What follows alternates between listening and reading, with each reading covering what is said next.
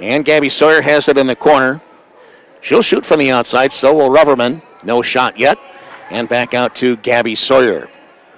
Now Reverman against that 2-3 zone. And Sawyer penetrates through, getting to the basket, lays it up, and good. That was a hard shot, hard off the glass, but it went in for Gabby Sawyer. Far side, Reverman with a catch. Down low to Sawyer. No post-up move, and it's back out. Melrose with the basketball, down by 4. Reverman dumps it inside. Blomel with a good catch, goes up and scores with the left hand. Macy Blomel with her first basket. Melrose down by 5, playing at home against Belgrade Brute Melrosa, 25-20. Melrose works it around. Reverman is going to put up a 3. No iron, but the ball tipped out.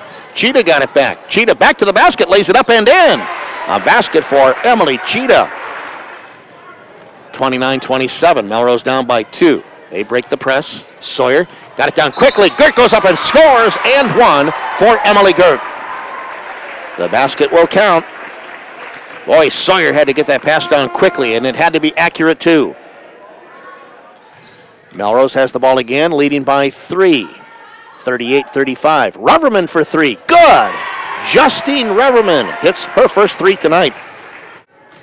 Sawyer brings it around to the right side to Cheetah. Skip pass. Reverman for another 3. She is 2 for 2.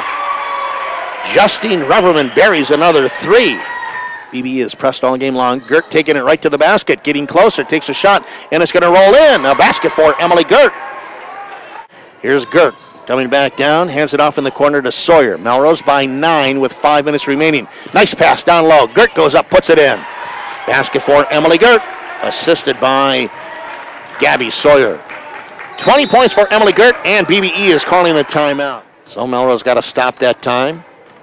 Sawyer brings it down. Nobody's picking her up. Now she's going to drive to the basket, lays it up and in, and she's also fouled on the play. The defense did not pick up Gabby Sawyer. She recognized that. Went to the left side, which she's very good at. Made the basket. Now she's at the line. And Melrose will kill the whole clock.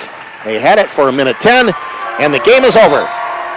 It's a 10-point win for the Melrose girls after 2 heartbreaking losses last week. They win it at home here tonight. The final score, Melrose 61, BBE 51. A 10-point win for the Melrose girls, who are now 11-7 on the season.